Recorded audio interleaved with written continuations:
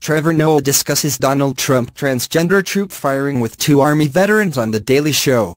Late-night TV erupted over President Donald Trump's morning firing of all transgender troops, by Twitter. Comedy Central's The Daily Show host Trevor Noah was among the show hosts who blasted Trump's move in their monologues. Noah also invited on the show 2 U.S. Army veterans who are transgender and who explained Trump's Twitter move, which appears to have come as a surprise to the Pentagon, means an immediate 15,000 reduction in military personnel. Military personnel who had been lured out into the open based on assurances given by the Obama administration, now find their careers in danger, the veterans warned. Their discharge coding, for instance, will affect education benefits, health benefits and whether they can ever work again in a federal government job, Noah learned.